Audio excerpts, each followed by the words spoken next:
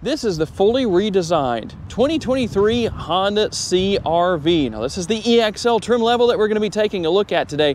And cargo capacity numbers come in at 36.6 cubic feet, up to 39.3, up to a maximized 76.5 cubic feet. But in a real world scenario, what does that mean for you?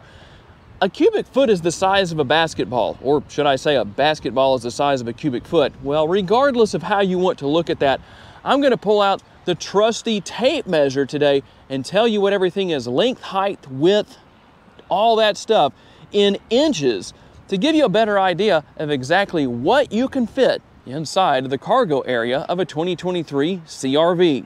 Height-wise, from the floor down here up to this area of the roof, we're looking at 32 inches.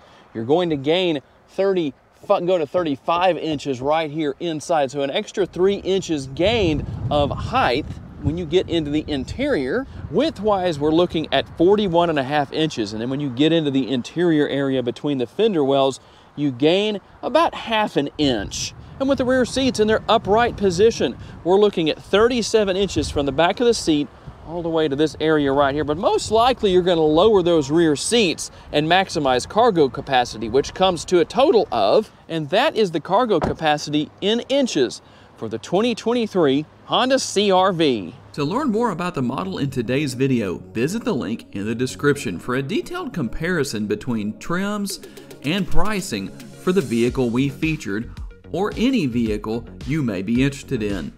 These pages feature information such as our recommended trim level based on price, value, and features.